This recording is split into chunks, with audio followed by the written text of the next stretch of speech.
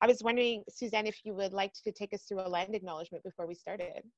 Sure, absolutely. So I would like to acknowledge the traditional territory that we sit in. This is Williams Treaty territory. So that involves 5 area First Nations, the Chippewas of Georgina Island, Mississaugas of Scugog Island, Alderville First Nation, Rama, and Curve Lake First Nation. This is all Williams Treaty territory. And we also sit on the boundary line of the Dish with One Spoon territory, which is the Mississaugas of New Credit and part of the Toronto Purchase.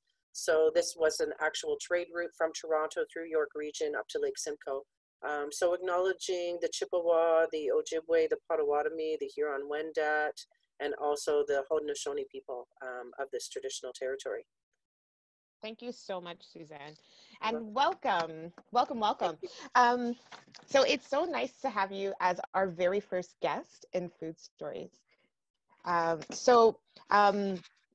I just wanted to start by just a quick introduction of Suzanne, and then maybe you can kind of take over and let us know a little bit more about who you are and what you do.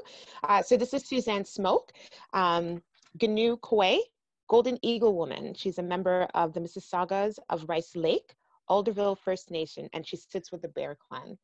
So that is just her title. But I know there's lots more to you, and I was wondering if you could just start by sharing sort of who you are and what you do. Sure. So I live and work here in York Region. I've lived here for about 23 years. My daughter is a band member of the Chippewas of Georgina Island. I run a not-for-profit in my part-time volunteer hours, Biindigen Healing and Arts, which is a not-for-profit here in York Region, and we basically fill gaps in services where needed. So we do a food box program, we do clothing exchange and clothing drop-off. I work as accompaniment for assault or violence through hospitals, policing, victim services, things like that. My full-time role right now is I work in anti-human trafficking, domestic assault, and sexual assault. I work full-time with Muskoka Parry Sound Sexual Assault Services, and I'm doing outreach trying to create a safety network for women that are finding themselves on the streets in Toronto and victims and survivors of human trafficking. A lot of the, over 51% of all victims are Indigenous here in our territories, and we know that a lot of them come from the northern communities, coming down to these inner cities where there's a lot of bias and racism, and just it's a really rough place for a lot of our young Indigenous women. So just that's the work that I do full-time. And in my spare time, I'm a foodie. I like to do the food, and food is so healing for us. And I'm very much a naturalist in that everything that we need to survive Mother Earth has put here for us.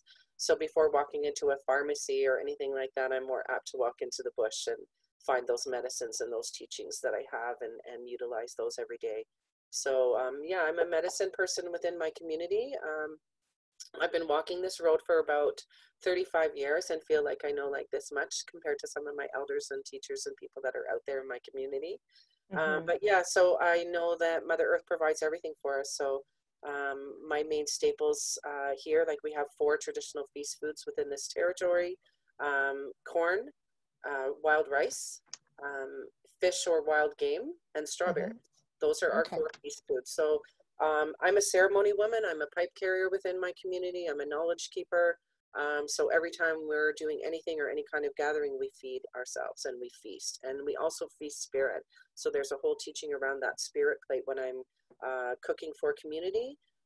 We don't sample the food while we're eating, which is so different if we're cooking for, like, you know, catering or at home for our families. We'll taste and we'll do that. When we're cooking for ceremony, when we're cooking for lodge or in spirit, we put a feast plate out. And what that feast plate is everybody that's cooking something for the day, we would take a little piece of that food from every plate, and we would create a feast plate for that, and then we would sing for it.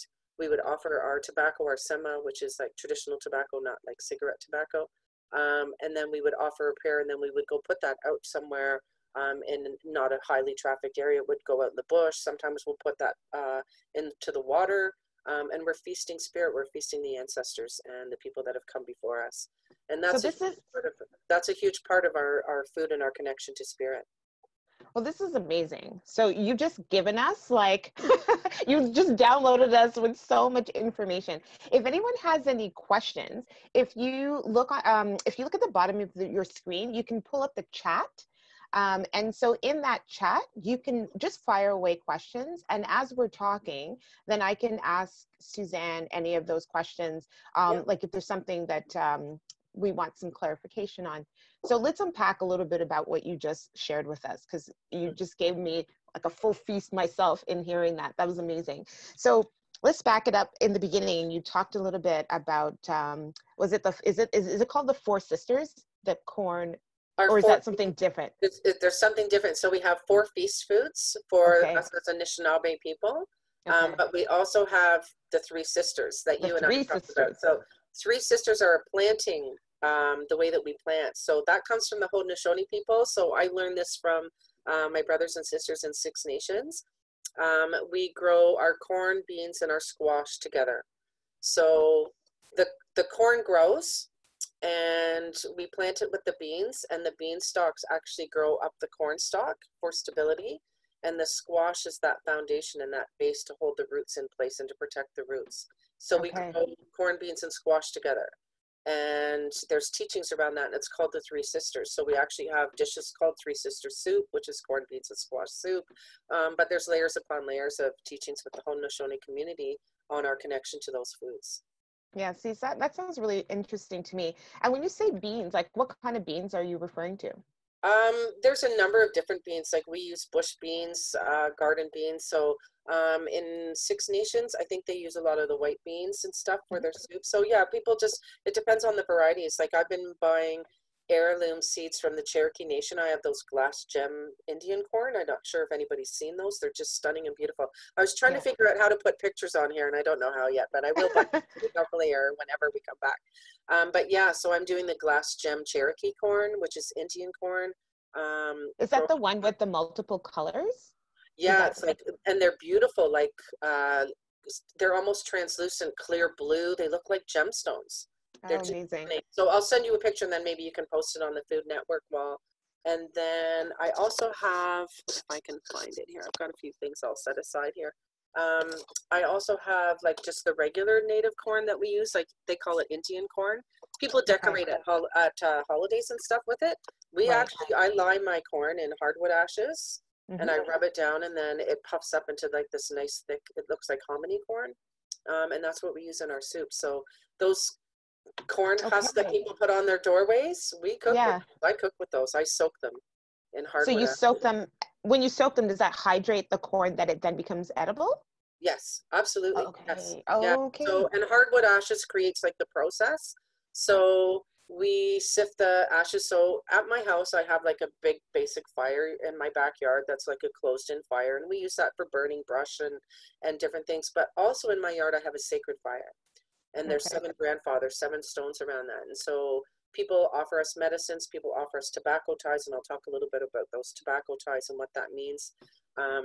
But we offer our tobacco or our sema into that sacred fire when we're holding a feast. If there's any food left over after the feast, it goes to the fire. We don't waste any food. We would never throw it into the garbage. So we have that sacred fire that burns, that I light every so often, probably almost on a weekly basis, to take care of spirit, to take care of the medicines, to take care of the foods. And so I make sure that every aspect of the food, that we're honoring it from the beginning to the end. Okay. So, yeah. That's a wonderful thought process. Just, you know, do you want to expand a little bit more on that thought of honoring the food from the beginning to the end? So can you share a little bit about like, what does that look like for you? Sure. So I think one of the reasons why I wanted to do this is because I really want people to understand that we as Anishinaabe people, we as Red Nation, have such a connection to the land and to spirit and to Creator. And whatever that belief system is for anyone, whether you believe in God or whatever it is, we all have a higher power. We all have that great mystery. And for me, we're really connected to that. And so our food that comes from Mother Earth is a gift. And we always acknowledge that. So for me, I plant my own sema. I grow my own tobacco. There's no chemicals. It's all organic. So before we take anything from Mother Earth, we have to offer a gift. And so Okay. for us as Anishinaabe, we offer our sema. We sing for that tobacco, we pray for that tobacco, and then we'll go and greet the medicines or the foods. Even when we're hunting, when we're fishing. I'm a fisher girl. I'm out on Lake Simcoe all the time usually. So before I even go out to the lake, I take my sema and I pray with that sema and I put it out for safe passage for everyone crossing the lake, for safe passage for all the people that are utilizing the lake, but also I'm praying for all of that swimming nation, that the impact of all of the fishing and all of that stuff, that we are acknowledging and honoring that swimming nation because they do so much for us. So for me, it's about just being really grateful and acknowledging that everything that we have has spirit. Those plants have spirit, that fish has spirit, those four-leggeds when we're out hunting. We have to be thankful and we have to live in harmony and balance. So even in our trap lines in the north, we have Indigenous families that have lived on the same beaver families for generations. They're not depleting resources, they're not wasting, they're not over hunting, they're not, you know, those kinds of things. So the same Indigenous families living off the same beaver family for generations. And that's in balance and harmony and being respectful and knowing when to harvest and also utilizing every part of the food or whatever we're taking. So for me, for fish, we eat our fish. We use our bones in our gardens or we actually grind them. There's medicines that we can do. They're especially good for women who are pregnant or carrying that new life. Should be eating lots of pickerel from the territory that they're in because there's teachings around that pickerel and the calcium and the territory from which we come. Okay. For myself, I'm from Wild Rice territory. Georgina Island is a ricing community, or was a ricing community before the Trent Severn waterway system changed those waterways. So for me, I'm very connected to wild rice in my community. I come from Mississauga's of Rice Lake. So our teachings go back to Creator, that the Anishinaabe would go to 7 stopping places where the food grows on the water. And for us, that food is wild rice. So Alderville is wild rice community. Georgina Island was a wild rice community. So efforts are being made that we can reintroduce wild rice to this territory if we can, but we're not sure because of the water levels, the boating and influx of people on the water. So just looking at those efforts. So just always being really connected and understanding that we wouldn't have any of this without Mother Earth and without Creator, and that we have to be really living in balance, and we can't be over consuming and even when I'm picking medicines, like I'll go and I sing to that plant. I introduce myself in the language. I get down on the ground with that plant. One of my elders told me, when you're picking medicines or you're harvesting foods, think of the children that were in residential school. And he said, when the black coats would come in and take the children, they would just take the children and grab them and walk out. And imagine the fear and the unbalance that those children felt. And he said, so how are our medicines going to work for us if we just go in and we just snatch them and tear them from the earth and we walk away with them? So I've always thought about that my whole life growing up. Like, we have to really take care of these medicines that take care of us. So I get down on my knees. I introduce myself in the language. Bojo, Nia, Nadeshna, Ginew Kwe, Makwadodem. I give thanks for this beautiful healing that you're giving us. I give thanks that you're giving yourself of us. And not only do I pray to that plant, I'll pray to all the other ones because their root systems are connected. And they're all connected. And especially with our standing tree nation, all of those roots under the ground are connected. So that's a family. So I pray to all of them because they're all connected. And then I'll take just a little bit of medicine from that and leave all the rest so that it can always flourish and grow. We never deplete a whole area from where we're harvesting from. And that goes with hunting, trapping, picking medicines, harvesting and foraging foods. We're always very conscious of that.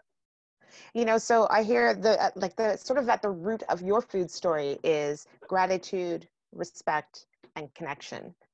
So that seems to be the main foundation of your food story. And it's interesting that you made that parallel between, in your words, the black coats taking the children. Because as people, we too flourish when we're in this situation of gratitude, respect, and connection. So that's an interesting lesson. And it just kind of like highlights the work that you do, and it just shows that sort of why would you even go in those areas. So, you know, thank you for sharing that piece. And it's just like that's a nugget for us all to kind of consider as we sort of move forward. Now, you mentioned wild rice. So Yeah. you mentioned wild rice. So I'm curious. So I know that rice grows in rice paddy fields, and here we have some here. Did you want to share sort of about wild rice? It's actually not a grain, isn't that correct? It's a grass. Yeah, it's a grass. Yeah. So did you want to share a little bit about it and then the harvesting of it? And oh, there we go. As I drop them into my laptop, but that's okay. Yeah. So this was harvested in Curve Lake First Nation. So there's a young man there that actually is bringing all the traditional practices, and he's actually planting wild rice around the local area of Williams Treaty because it was over harvested back in the late 70s.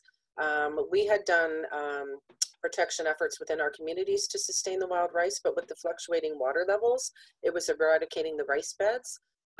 And so our communities were working at preserving it. And some of the elders within our community, in their beautiful mind, many years ago, they took some of those original seedlings and replanted them, some in Ardoch and some in Michigan. And so each harvest season, youth from our territories as well as Curve Lake come together, and they all harvest wild rice together in our canoes with the winnowing sticks. There's no commercial harvesters or anything like that. Back in the late 70s, the Ontario government issued wild rice licensing and harvesting to non-Indigenous people, and they came in with the big harvesters and were clear cutting the rice from our territory. So there was some issues around that many years ago, but they did eradicate the wild rice in Rice Lake and in Georgina Island. So looking at those repatriation efforts around that. Okay, so can you just clarify? So when they came, like they harvested everything. Is that what you're?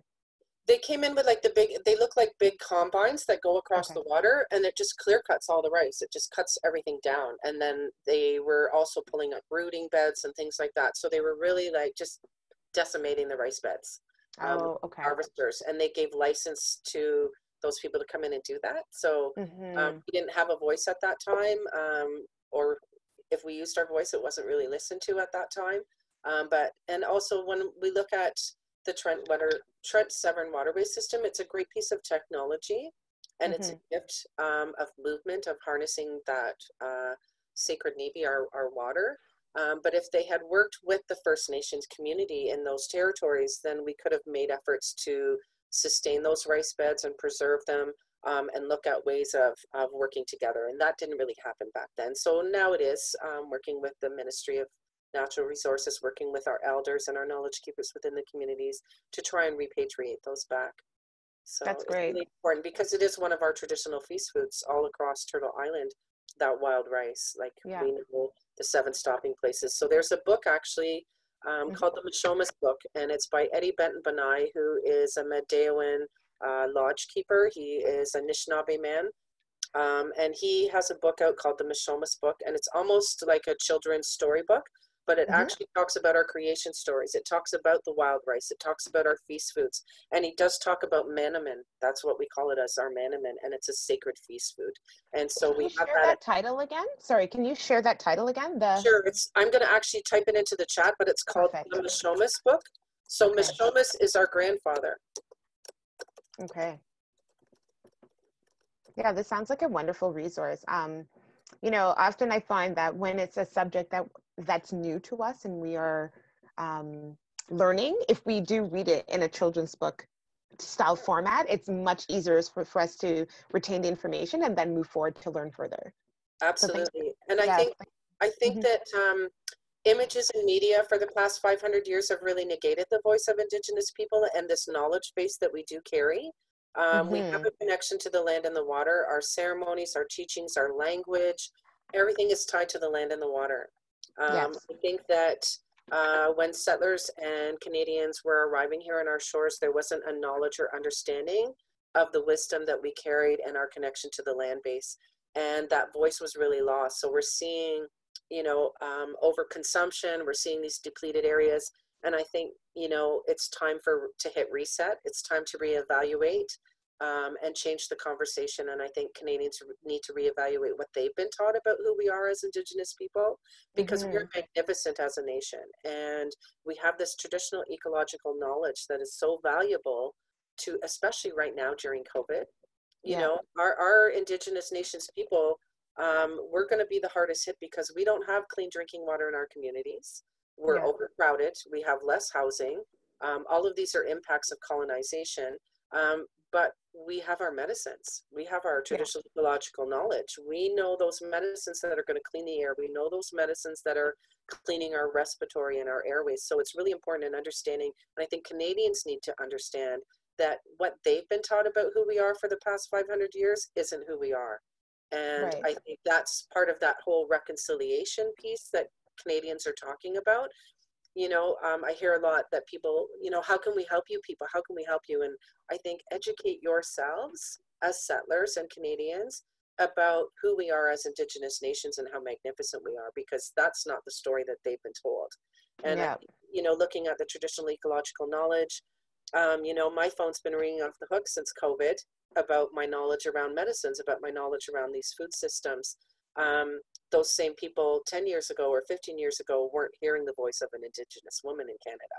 So understanding how valuable it is now, that's how Canadians need to really understand that, you know, in the next 7 generations, which is our gift of vision as the Native people, that we look forward to those next 7 generations. Do we have food sustainability? Do we have clean drinking water? Do we have all these things for our children? And I think all Canadians really need to worry about in the next 2 or 3 generations, when we turn that tap of water on, is that water going to flow? And is it going to be clean? And we've been dealing with that for 500 years in our communities through colonization. But I think it's really hitting Canadians hard, this isolation, lack of supplies, even the thought of just prior to all this crisis, there was some things happening around the pipelines. People were all panicking about they may not have supplies, but we never really saw that anybody went without. But the thought that they might go without caused all kinds of dissension across Canada, and nothing was really ever slowed down or stopped in the sense that people didn't have food. Now all of a sudden, you know, a couple of weeks, everything's flipped, and Canadians are really understanding isolation, lack of proper food, and sustainability around that. Like if we look at our grocery stores and all around us, those resources are starting to deplete. We're kind of lucky here in Canada that we haven't been hit as hard, but I work and have a lot of family and friends in the US. They don't have that sustainability, and there's a real vulnerability that's happening to the human nation there right now. And we as Canadians really need to be aware of food shortages and what are we doing in our homes. You know, we've got these beautiful bright green lawns and keeping up with the Joneses next door, but you know, how much of that could be used for food sustainability and growing our own gardens and looking after our neighbors? And like you know, we bought food boxes, and you know, I went around and checked on my neighbors and elders in the community and some of our young people that are really struggling with this whole isolation and no social media and all that. Making sure that they're taken care of and taking them food and taking them traditional medicines and those wild rice things. So I think Canadians really need to look at food sovereignty and sustainability, and understanding that the voice of Indigenous is going to be a big part of that teaching and that knowledge base. I agree. And, you know, you really hit on some good points there, where this situation has definitely highlighted a lot of those things. And, you know, it's always kind of like, out of tragedy, we can always learn. And I think this is sort of the learning that's now starting to come up for people. We've been all talking about food sovereignty for, you know, decades, but what's the action that's been done? And so, you know, walk a mile in someone's shoes, and then all of a sudden we see like what, you know, we start thinking more creatively about what we can do about things. And you just kind of you just brought that piece of connection up once again, and just being mindful of our neighbors and people in our circle, and even not in our immediate circle, but just in our surroundings, that important for that community and that connection. And for sure, like I know that isolation piece has been like a common thing amongst First Nations folks, and so we can all now experience what a struggle that is. Yeah, so just thanks for sharing that as well. Mm-hmm. Okay. So we got some good nuggets here. I'm just wondering, does anyone have any questions so far for Suzanne before we continue to chat a little bit further? Before we continue to chat a little bit further, anyone have any questions? Okay, I don't think there's anything. You're giving us lots of food for thought. Okay. So I can talk a little bit about my wild rice. Yes. So I also cater on the side. I don't really advertise my catering because my daughter's actually a student in George Brown under culinary, and she actually works for a huge food market in downtown Toronto. So her whole life, my daughter, some of you may know her in York Region. She's a jingle dress dancer and a fancy shawl dancer. She's also a traditional woman at the age of 21. Her English name, her decolonized name is Cedar Smoke. Her spirit name or her Ojibwe name is Ogamagi Ginew Kwe. Her whole life has been spent in ceremony. She was born in ceremony. She has many elders and teachers. We travel all across Turtle Island.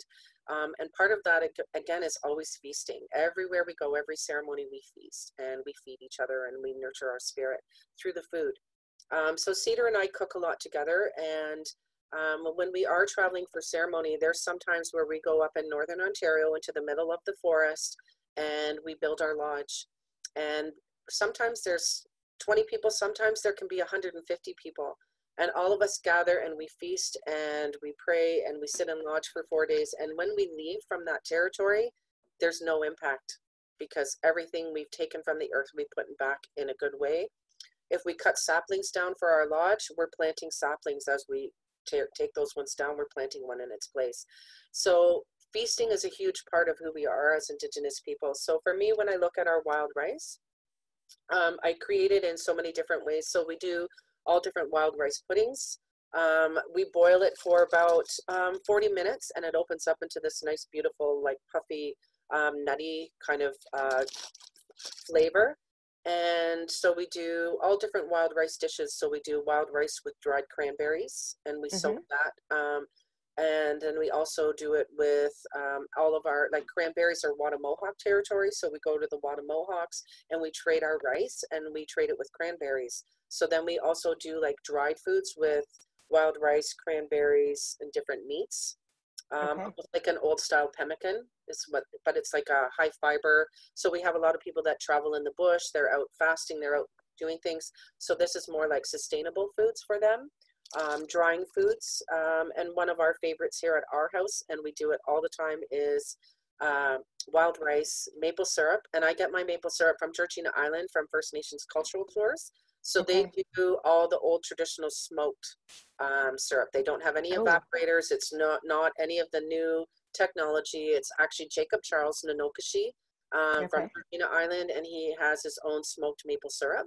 So I actually bought a case from him this year because, you know, our syrup times, it's like gold in our communities, right? Yes, I don't that do sounds like gold. Yeah, I don't do any white sugar. I sweeten with all natural. So maple syrup.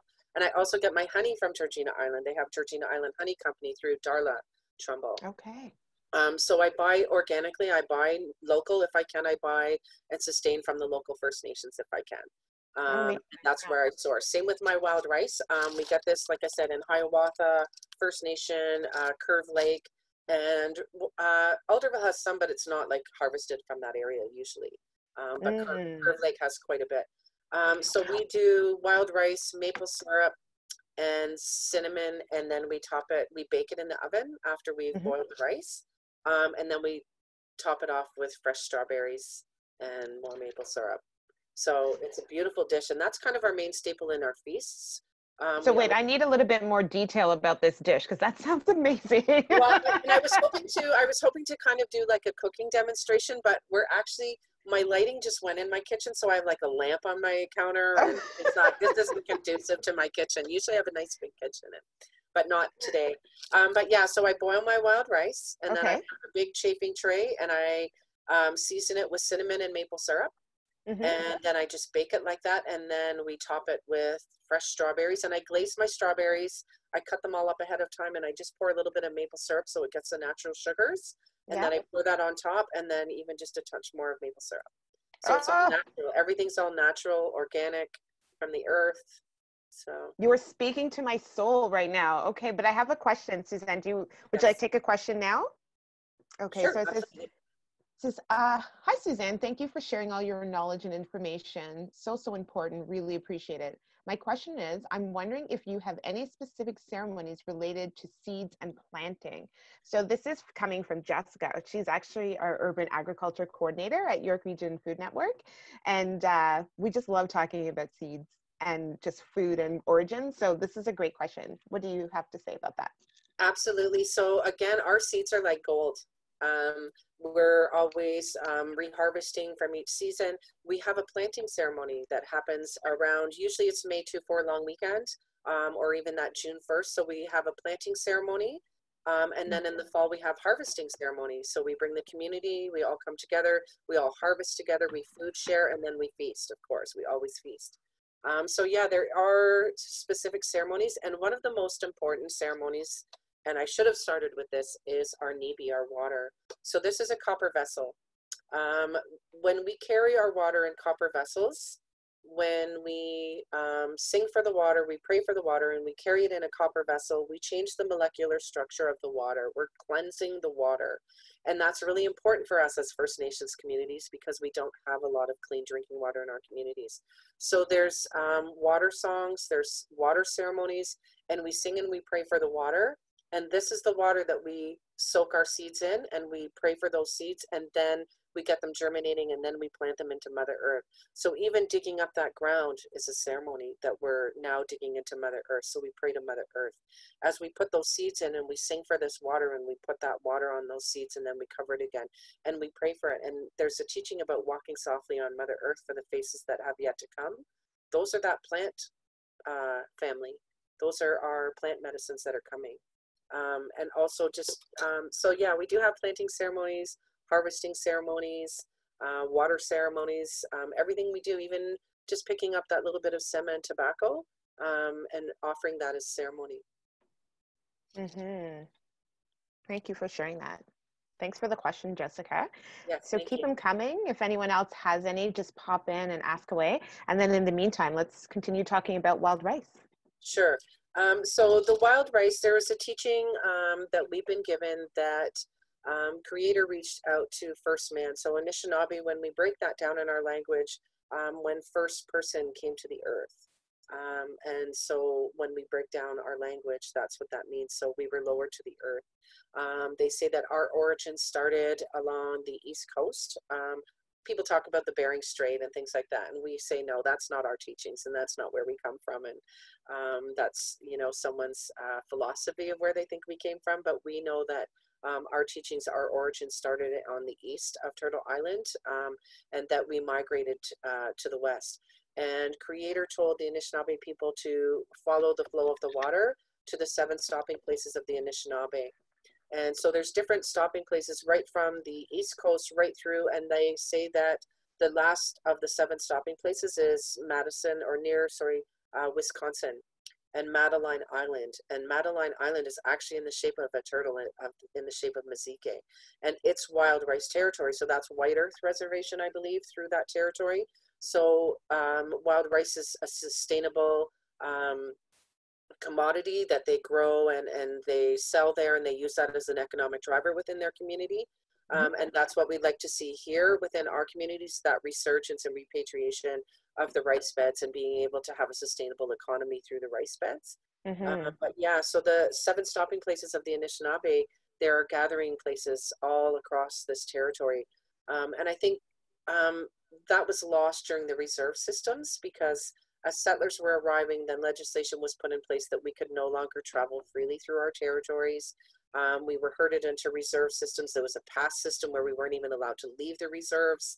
There was Indian agents who brought us sugar, flour, milk, and salt, the 4 main foods, right? Which we find really harmful to our systems and our bodies. We see high rates of diabetes in our communities. They took away hunting and fishing rights at one point. Now we've fought and regained all those rights. For me, I've never given them up, but So just looking at all this legislation that was imposed on us as Indigenous people to travel freely through our territories, to be able to hunt, fish, and sustain ourselves through that traditional knowledge base around the foods and the plant systems, that was outlawed and taken from us. And Right. you know, we have knowledge keepers that have held this teachings and hidden it even for so long, and now those teachings, this is what we call the eighth fire. The seventh generation was about the resurgence and reclamation of our culture and seeing our young people picking up the language, picking up the ceremonies. The eighth fire has been lit, and our communities are getting stronger and stronger, and we're going back to ceremony, we're going back to the land. We're seeing a lot of culture-based camps popping up in Northern Ontario in these places that the government calls Crown Land, which is really traditional Indigenous land. So we have a camp up north, we have a medicine camp that we travel to. There's another one, Nimki Ashkabong, which is all about culture and hide tanning and harvesting and sustainable ways and just living off the grid, really, which is what we've all been doing for a long time prior to colonization. So it's just really important that, you know, we have this connection to our food, and it comes from the land, and our ceremonies, our language, everything is about land base. I think when legislation was put in place around our ceremonies, when I talk about ceremony, it's as simple as offering that sema to a plant and giving thanks for that plant. And when we say ceremony, people think religion, or they think something that's different from, and there's a fear around that. And so Right. then it's outlawed. And really understanding that everything I have in my bundle, everything that I carry in my medicines, all comes from the earth. There's nothing here that can hurt anyone. And I think without knowledge and understanding, there was no wisdom around the knowledge base that we carried. So it was just outlawed. And they said, no, you can't speak your language. You can't harvest medicines. You can't hunt and fish anymore. We're going to put you here, and this is what's good for you. And here's those 4 foods. So when Yeah. I look at our beautiful, magnificent foods and our wild rice and our plant medicines and all of those wild foods that we have to be given flour, sugar, salt, and milk, right? Yeah. They just really just did so much damage to our food systems and our genetics over all these years. So just getting back to those, reclaiming those food systems.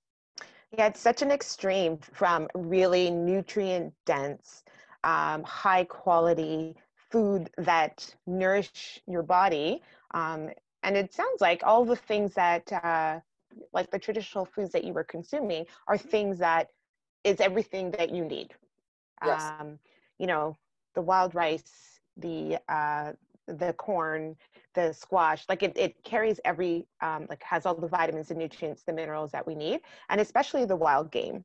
Yes. That fat that's found in the wild game is full of essential fatty acids, and then the fish as well. So both of those have those things that you need to survive. And at York Region Food Network and myself personally, like there's just such a strong connection between who you are and what you eat. And just even the thought of that is really difficult for me, because I know, it's what, like, you took food that was full of life and that identified who you are. And when you take that away, and are given something else, and what you're given was completely the opposite of what you had, it's food that no one really should be eating, and then that's all you had to sustain. It's like, that's a really, it's a challenging thing to, like, concept to just hear, really, and to understand, because we are so rooted in our food and around ceremonies and around feasting and around festivals and what foods we enjoy in those places. So it's more than that. It's like, you can't do anything that identifies you as being you. Right. And so that's what I'm hearing from you. And it's interesting. So yeah, if you want to speak more to that. I think that our ceremonies and our prayers and our lodge, where some people may find that fear-based or really like, oh, what are they doing? One of my elders said, when we begin to pray and we begin to drum and we begin to sing, Canadians and settlers think we're talking about them, or we're doing something, or conjuring. I've heard a lot, like people say I'm conjuring the devil, and I'm like, we don't even have the devil in our teachings. So that's like a more colonial based thing. We don't even have that. So that's not my knowledge base. But I think when we pray and we sing, it's for Mother Earth. We're singing for plants. We're singing for the four-leggeds. We're singing for the swimmers. We're singing for the crawlers.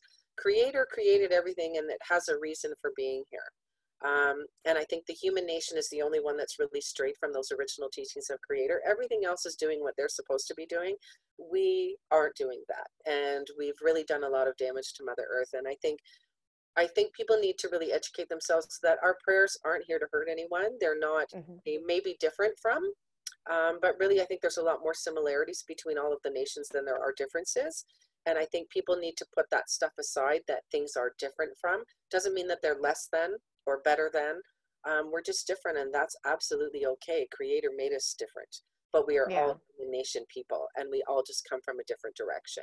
So I just think once people have knowledge and understanding, when I talk about ceremony, I'm talking about Mother Earth. I'm talking about our land. I'm talking about giving thanks. I'm talking about that gratitude of everything that's been given to us. And I think more people need to live that way. You know, we're not, you know, even the term consumer, right? We're consuming everything. I'm not a consumer, you know, I live in balance with Mother Earth. That's a good point as well. You know, just even looking at, we all, like, you know, again, this COVID-19 situation really highlights how we are exactly the same, because we're all responding, no matter where we are in the world. Everyone responds in the same way. We all feel the same way when we're isolated. We all feel the same way when we have fear. We feel the same way when we see someone else hurt, right? And you know, so like, you know, as human beings, we do often respond very similar to each other in crisis situations, and in joyful situations. We respond very similarly as well. So yeah, I think that's a good point as well. Just kind of bringing up that things might look different, but ultimately just having that sort of overall respect for that is really important. I think people need to really understand that before colonization, before settlers even came here, we had 7 canopies of food. We weren't a starving nation. And I hear that a lot in the history books. And, you know, we were starving, and thank goodness the settlers arrived and saved us, and things like that. It's like, that's not quite the story we tell. And we did have 7 canopies of food. We have all of our water medicines and our water grasses. We have our mosses. We have our barks. We have our wood. Even if we look at the trees and the standing tree nation that's around us, you know, we had oak that was producing food. We have maple. And then as more and more settlers arrived and we needed building materials, they started eradicating those wood lots and creating things like pine that isn't really, you know, a food supplier. We do have white pine tea, which we're using during COVID right now. White pine tea is one of our healing medicines that we're using, that they say that will boost our immune system, and it's also a respiratory cleanser and puller. So white pine tea is actually one of the medicines that I'm using now, as well as cedar tea. I have cedar tea every day, all day though, so I'll talk more about that. But yeah, we have 7 canopies of food. We were not starving. And even our food preservation and even our food preparation. So I've cooked on, what do you call them, the underground ovens, where we've dug a big hole and we put all of our coals and rocks, and then we put wet grasses, and then we put all of our roasts and meat. Then we cover them all again with more grasses, and then we covered them with dirt, and we walked away for the day, and we built our teepees, and we built our lodges, and we did our prayer ceremonies. And then when we came back in the afternoon, we unburied that earth, and all of the beautiful foods were there, cooked in Mother Earth. So even that connection, it's just stunning, and it's beautiful. What a beautiful way of life that we live. And so just understanding how beautiful and grateful I am to have that life, and to be able to have that knowledge, to be able to cook underground in Mother Earth and do it in such a good way. And everything we need to survive, Mother Earth has put here. So this COVID might have a bit of an impact on us, but understanding that we have knowledge and we have teachings that will get us through this. Yeah. The chef in me is very excited about that concept. I've never actually done, I've been to a hungy, which is I guess like New Zealand version of that, where so it's like a hole's dug, the animal or the meat is put in there, and then it's covered, and so that was a great experience. So is this something that you still practice now, doing this this way of preparing meat? Yeah, we do. We have done it at different ceremonies, depending on where we are. Like I said, we have a camp up north on Bark Lake. So we want to do a big feast this summer, depending on COVID, of course.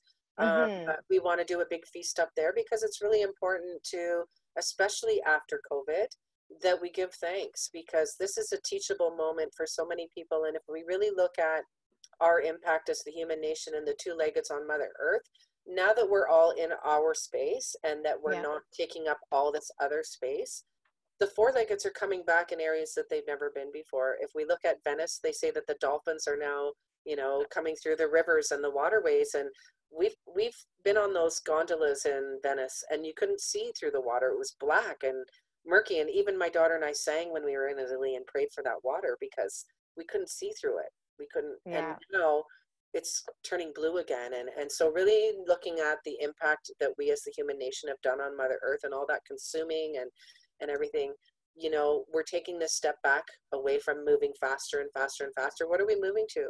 You know, what are we going towards?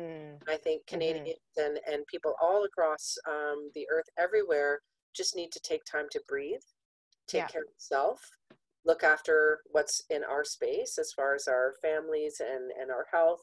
And we're giving Mother Earth a break.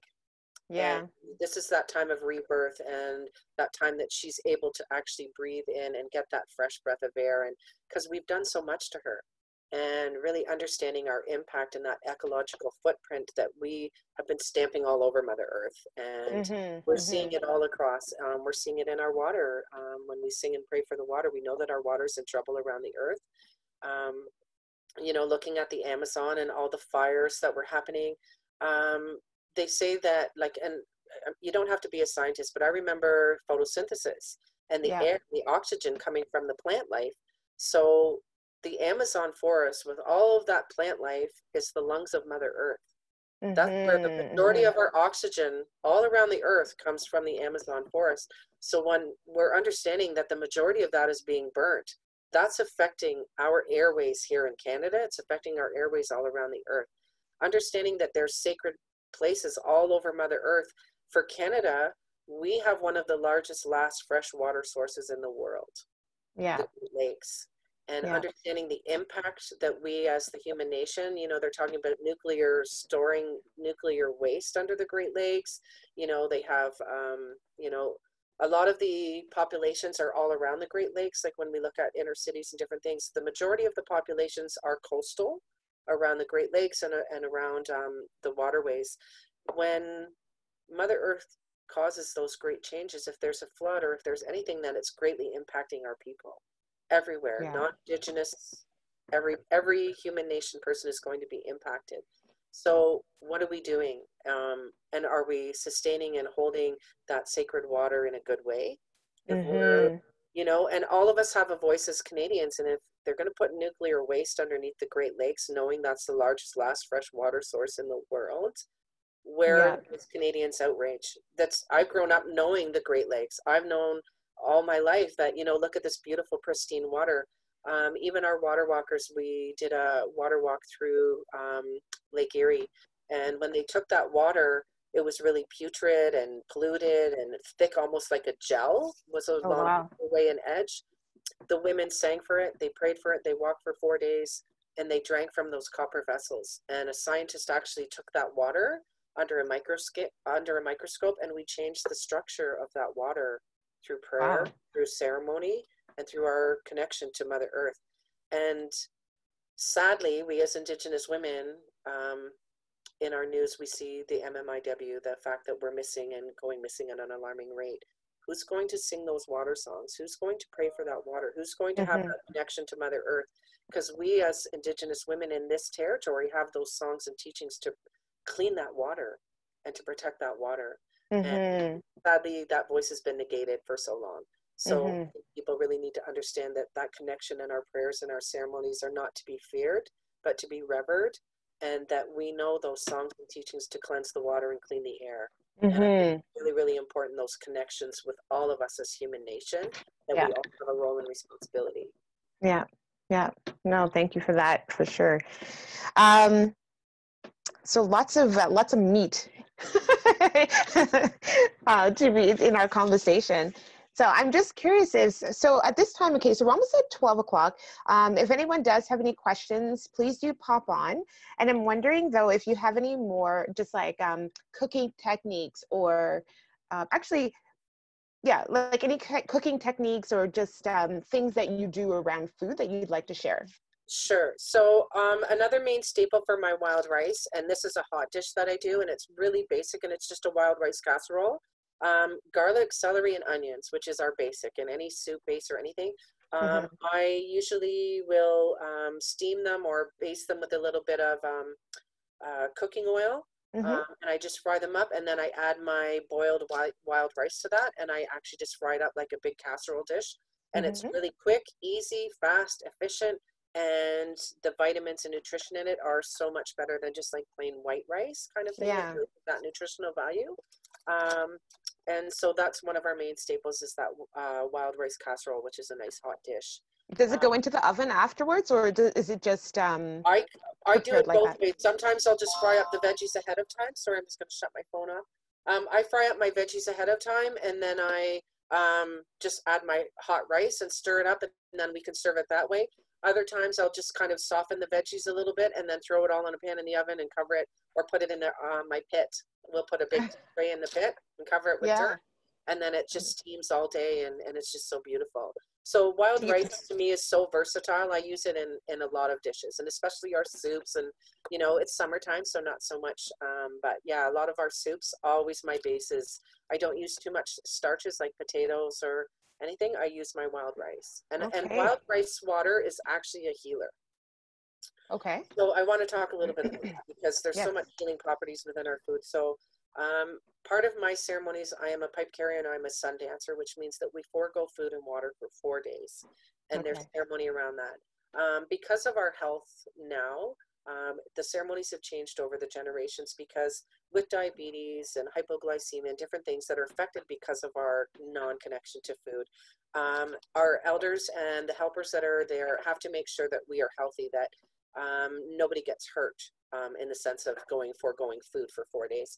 So one of the things when I was feeling really sick and I wasn't feeling well on my 3rd day of not eating, they said wild rice water. And wild rice water has all the nutrients. So most people, when they're cooking, will just throw that water out. For me, I preserve my wild rice water. I have it in little bags, and it's frozen. So I would never throw that out. I would never let it just wash down the drain.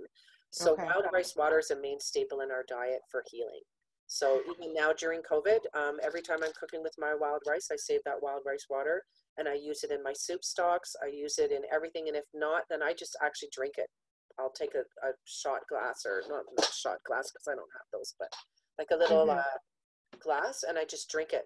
And sometimes it's a little, I don't know, it's not the best tasting always, but it depends where we're harvesting from. Well, sometimes it's got a bit of a muddy taste because of the territory it comes from. But so I'm always drinking that wild rice water, and just understanding that there's a healing with that comes with that.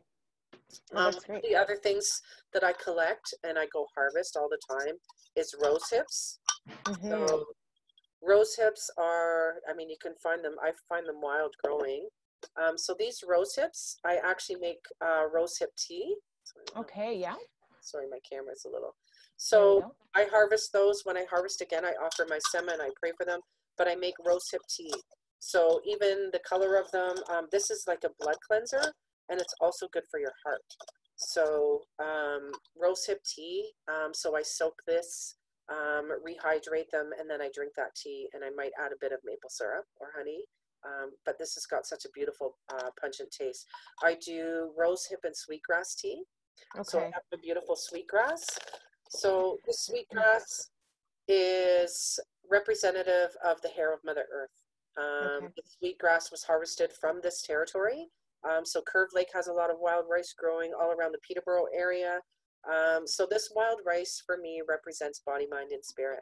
That when we walk in balance with Mother Earth, that we have, that we're very connected to body, mind, and spirit. So many of us as Anishinaabe people or Red Nation people, you'll see us all wearing our hair in braids. We're honoring Mother Earth. And that's telling people that when you see us, that we are walking in balance with Mother Earth. That's what that means.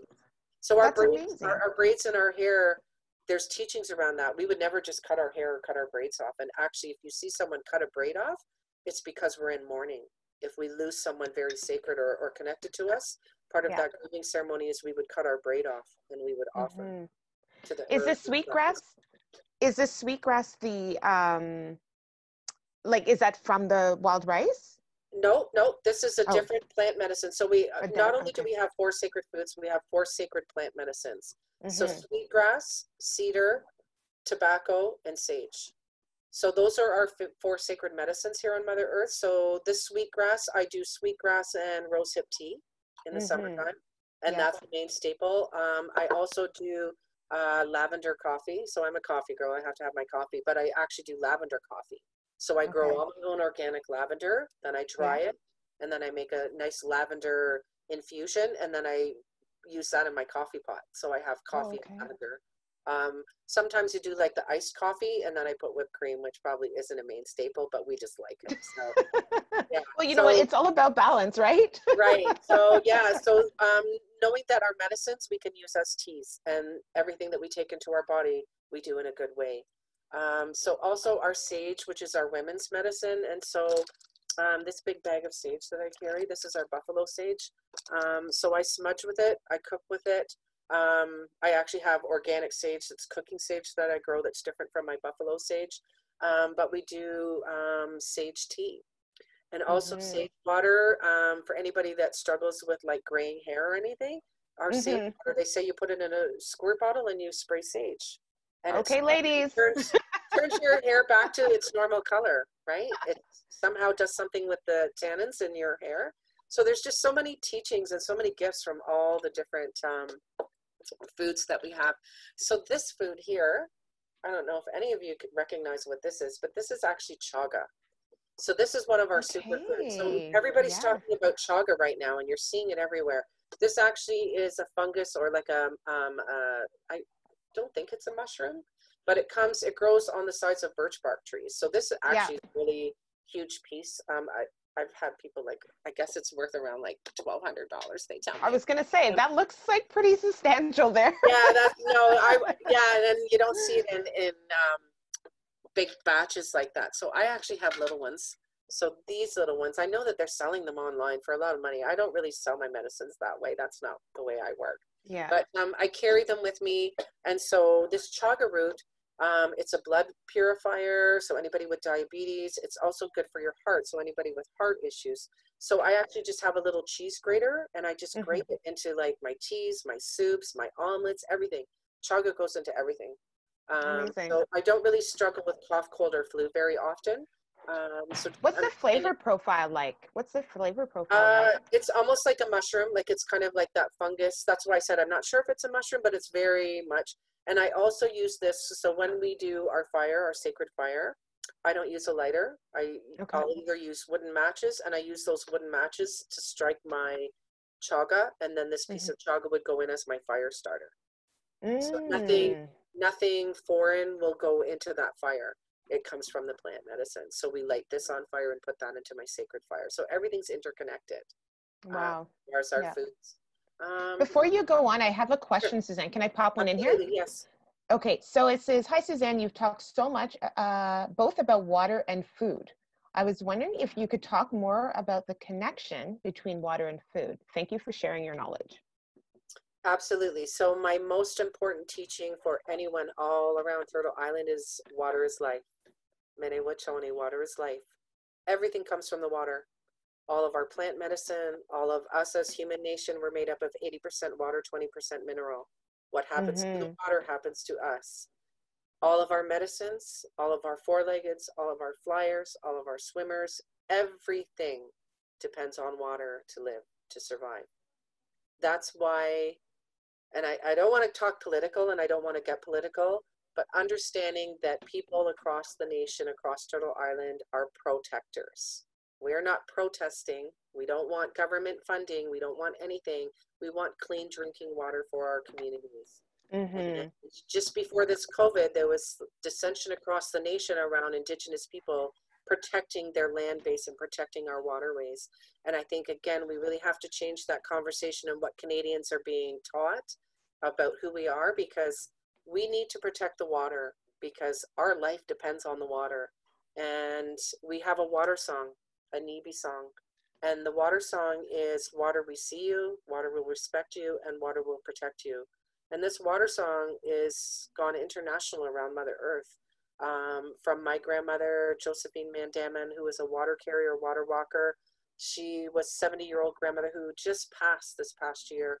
And she created such an impact across Turtle Island that many of us now are water carriers and water protectors, and we carry this copper vessel, and we carry our copper vessels, and we walk the waterways. So this 70-year-old grandmother with hip replacement and knee replacement walked the St. Lawrence Seaway.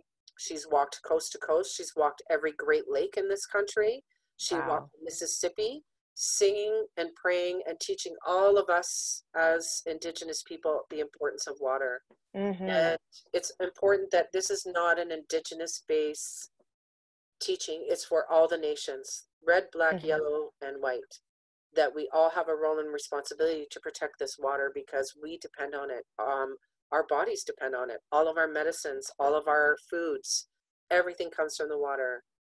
And if we don't protect the water, we're going to be in serious trouble. And every time that they're drilling for oil or fracking, the amount of water used to bring that oil to the surface is 10 times the amount of the oil that's produced. And as much as we can divest from fossil fuels and oil and gas and those types of things, there is never and no replacement for water. There's no replacement for water. And people see it as a commodity to buy, sell, to consume. For us, it's life. Water is life. And really, that is our most important message to everybody across the world. And looking at our communities with no clean drinking water, you know, that we've been herded into these desolate areas of reserves that have no clean access to water, things like that, really understanding 500 years of impact of no clean drinking water. Now that that resurgence of culture and repatriation and that AIDS fire has been lit, our young ones sing those water songs. Cedar's grown her whole life with that water song and protecting the water and knowing the importance of that water and our ceremonies and everything that is connected to that water.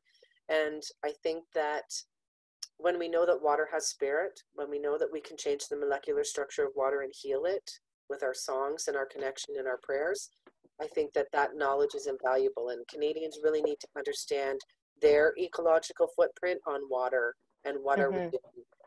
You know, when we turn that tap on the morning and we're brushing our teeth, are we leaving that tap just running and that water's just wasting away?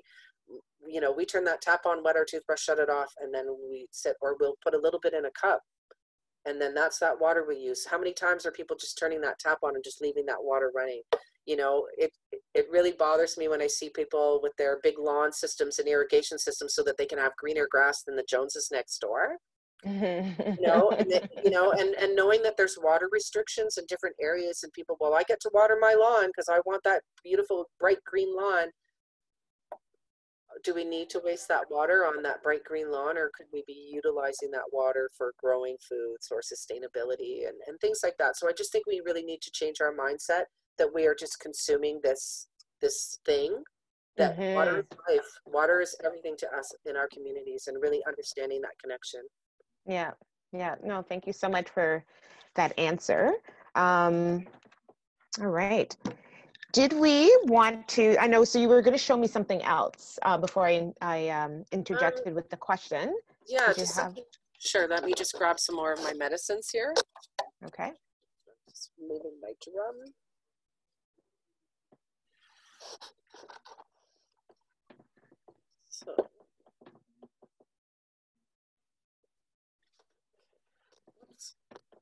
So our medicine, so this is bear root. And so bear root, another thing that we do, and a lot of our teachings come from the four-leggeds. So we have bear root, and bear root's a really powerful medicine, but we cook with it, we hold ceremonies with it, we drink it. And somebody asked me, how do you know about the healing properties of this bear root? And I said, our elders used to watch the animals. And a long, long time ago, Canada has a huge beaver population, and it actually became overpopulated with beaver. And then they got really, really sick. And there was diseases and stuff happening because they were becoming so overpopulated. And then they started to be commercially harvested, and people started utilizing them. When the beavers got sick, the elders started watching the beavers, and the beavers were going way, way down into the swamps, and they were pulling up this little tiny root. And it's the last, so I've gone out harvesting bare root. So we go out in a canoe and we go way into a really swampy area, and we're actually pushing our canoes through with the paddles or oars because it's so thick and muddy you can't even like get the canoe through. And then we lean over one side of the canoe, and the person that's harvesting leans over the other, and we have to go way down up to where like shoulders, digging down to the bottom of the roots into the mud. And it's the bottom 6 inches of that root is where the medicines are. Wow. And so harvesting that bare root is a ceremony, giving thanks to that beaver is a ceremony, but we learn from them. They taught us about the healing property of that. So there's other water medicines and foods everywhere, even what do you call it, the bulrush willows. We use those for flour. You know that if you pound them, like what did they call them, bulrushes? Yeah, bulrushes. So there you can make bulrush flour. The stems you can pound them down. And actually they're a food source, right? Really? Yeah. And so we do like we do pancakes out of them. We mix them with water and create like a flour. And so there's so much out there. Is there gluten in that flour? I would think not.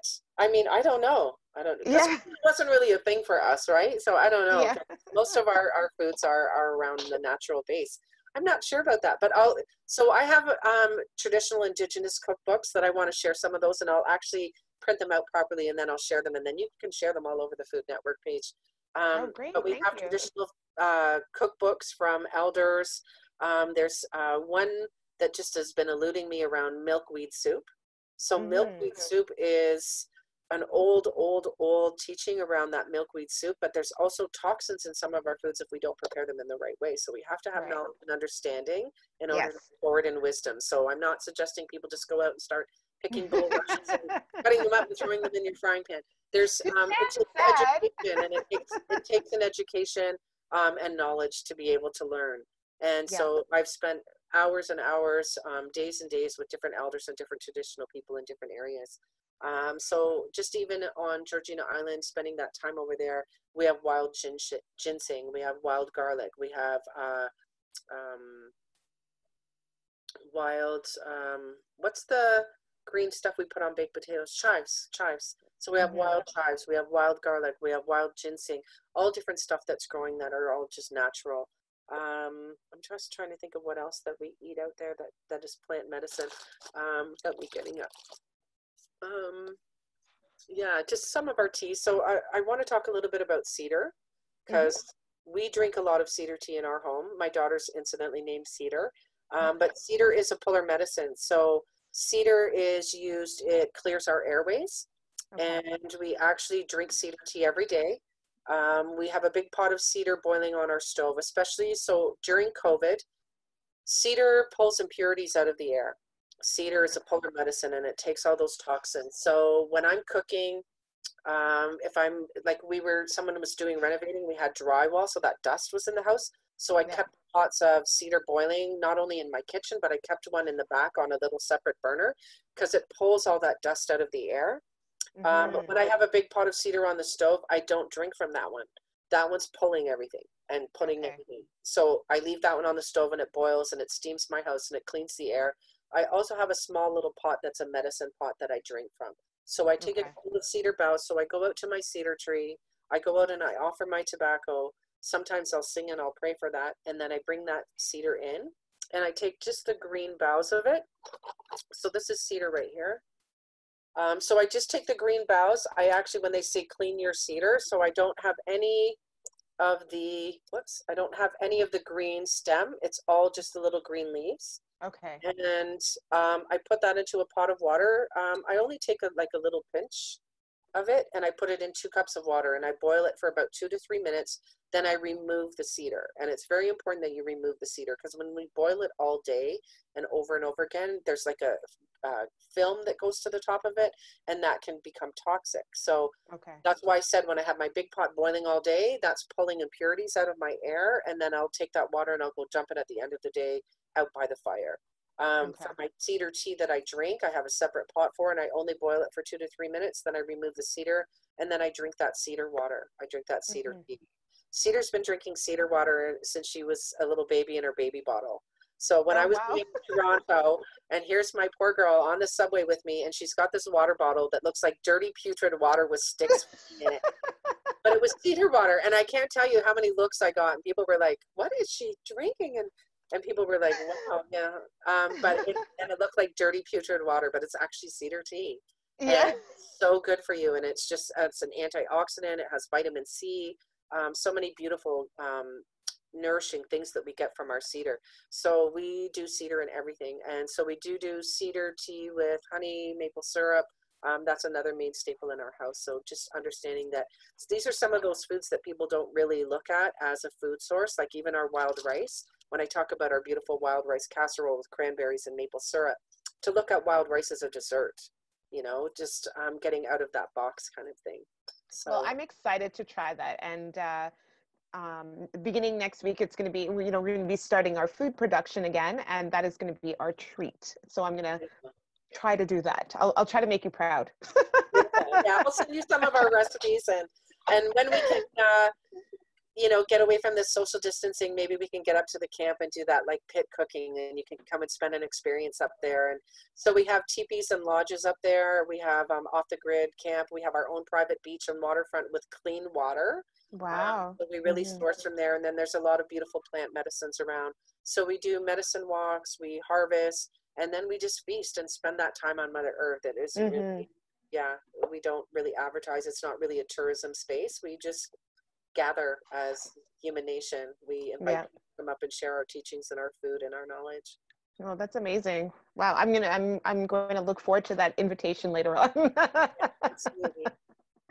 That's amazing. So we're just kind of winding down. It's just like a quarter, just 18 after 12. So we have about 10 minutes or so left. Is there anything that you'd like to share with us in that last 10 minutes? And again, if anyone has any questions, this has been such an awesome journey with Suzanne Smoke, sharing her food story with us, her take as it from an Indigenous perspective. And so we're just really excited to be hearing all that your knowledge that you're sharing, Suzanne. So if anyone has any other questions that you would like to ask, now's our time. Otherwise, Suzanne, if there's anything further you'd like to share. Actually, I have one question. Sure. That honey and the maple syrup that you mentioned that you get from Georgina Island, is that something that we can purchase, like anyone can purchase, or Absolutely. how can we get our hands on that? So if you go on to Facebook, I believe they have a couple of websites. So First Nations Cultural Tours, which is Jacob Charles. And I know he sells out fast every year because, like I said, in our communities, it's like gold because we don't consume white sugar. So maple syrup from Jacob Charles from First Nations Cultural Tours. I can provide you a link for a phone number and contact information after that you can put out. And also Darla Trumbull from Georgina Island Honey Company. So they're based as well. One of our traditional feast foods that I talked really quickly about is our strawberries. And I know you and I spoke about our strawberries a little bit at length. So right now, this is what we call our flowering moon. This is the moon of this time. We also have a strawberry moon, and we have a hunter's moon and sucker moon. And so we have a 13 moon calendar. We're not like the 12-month calendar that we put on the wall. We have 13 months, and it's all connected to Mother Earth and the animals and the stages of the moon. So right now we're in that flowering moon. Right now, all of our berries and all of our things are starting to sprout and come up. So strawberries are a sacred feast food. And strawberries, odamen, is heart medicine. And if we look at our strawberries, they all come in different sizes and shapes, but they all replicate or look like a heart. And so that heartberry is a traditional feast food. And so for our young women, when they are growing into womanhood, there's a berry ceremony that we have and that we hold for our women, for those young women. And those seeds that are on that strawberry represent the seeds of new life. And so there's layers upon layers of teachings that are women's teachings. So I won't share those now. But understanding the sacredness of that odamen, that strawberry, that heartberry. So right now, especially like when we go into winter, so when I worked at the school and different places, we always had cups of berries, all organic berries, and we cut them up and we give them to the kids every day, all day. Cedar is a berry girl. She has grown up in berries. And I'm also sit with the bear clan, so I'm all about the berries. So we have berries in our diet every day. They're antioxidant, vitamin C, just a powerful punch of vitamins and minerals that we need in our bodies. Blueberries. So I take a group of women from the clients that I serve in domestic violence and human trafficking. We actually take them all to a berry farm, and we all harvest and pick berries together. And then afterwards, when we gather again, I create a huge feast all based on berry dishes. So there's so much versatility around strawberries, blueberries, even our cranberries, which is like Mohawk territory. Our cranberries have teachings, but all of them working together have such a powerful antioxidant impact that everybody should be having berries during cold, cough, and flu season. Everybody should be working those into their diets. Even how we're harvesting them. So that little green sprout at the top of the berries, we eat that. Yep. You see a lot of people take it off or cut it off and throw it away. That is really strong medicine, that little sprout that connects it from the strawberry to the vine. That little piece is super strong medicine. So we eat those. So you see many Anishinaabe people, when we serve our berries, it's a whole berry with that green sprout. We don't waste anything, right? Yeah. And even when I look at, I cringe when I'm at restaurants and I see the open kitchens and they cut that whole top of the berry off, and there's that whole red piece of the berry and that green. That is medicine. That is medicine. That's the medicine. We drink strawberry juice in our house. So we take berries and we just mush them through a sieve. I keep my seeds, my strawberry seeds, so we can replant, but also mush it through a sieve, and then we have strawberry juice. We just add water and strawberries. And that's like a staple in Indigenous communities, strawberry juice. We'll have, fresh squeezed orange juice and grapefruit juice. Anishinaabe communities, it's strawberry juice. So strawberry juice, yeah. And any powwow, any public event that's open to the public, any powwow, you'll get strawberry juice. And if you haven't tried it, you have to try it. And one thing that I do want to talk about really quickly is scone. People talk about fry bread, and that is not a traditional food. It comes from the fact that we overcame that colonization and that poverty of those 4 white foods, and we took something from nothing and we made it into a food staple. And so some of our communities, that's all they had to live on, was those 4 white foods. We didn't have any other access to any other dietary foods once we were in that reserve system. So we took something from nothing and made it into something, and now we see it all over Native country, that we have fry bread and scone, and who's our best fry bread maker, and we have contests in our communities and everything, but really it comes from a colonized version of those were the main staples that we were given, and we did something with them and we made something good of it. So just looking at that, like, scone is not a traditional feast food. It is implemented into our diets in some of our communities. For me and Cedar, we've kind of taken that. We do baked scone with whole wheat flour. We don't use white processed flour. We don't use sugar. We don't use much salt in our cooking ever either. So just the herbs and stuff that we use, we stay away from those 4 main staples if we can. And it's just a testament though of our resilience, though, of human nature's resilience, that out of nothing that you were able to create something. So there's a little bit of bittersweet to that reality. How it's like, something that becomes a staple in our diets was born from something that wasn't, this wasn't an ideal situation. But it just goes to testify to like your resilience as a community and as a people, in sort of mainstream culture. If we go like 2 days without fresh water, this will be an uproar. And the fact that your community has endured that for hundreds of years, it's again, it's just a testament to the resilience of the community. Just over here, we just have on the chat, so Morgan has shared those those addresses that you told us about. So to get our honey and to get the maple syrup from Georgina Island. So if anyone is interested, those links are right there.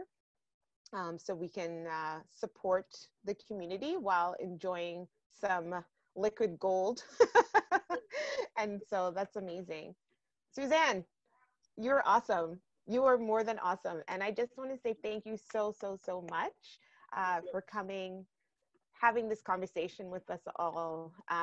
We're going to share this through our social media and on our website. So even though we didn't have a large group here today, we know that other people will definitely be able to participate and benefit in your wisdom.